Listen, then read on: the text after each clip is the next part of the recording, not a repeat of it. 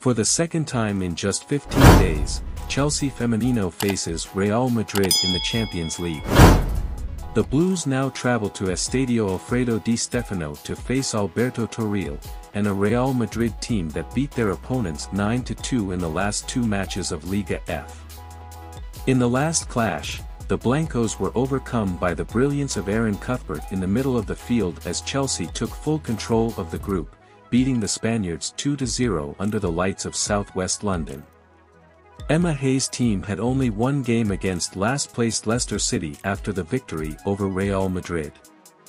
This gave Hayes the ability to rest many of his top contributors for most, if not all, of the match at King Power.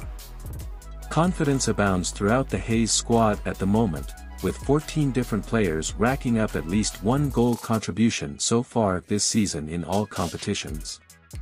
With the Blues close to stealing the group with a win, Real Madrid must look to slow down a potent Chelsea side that are currently moving in the right direction on all fronts.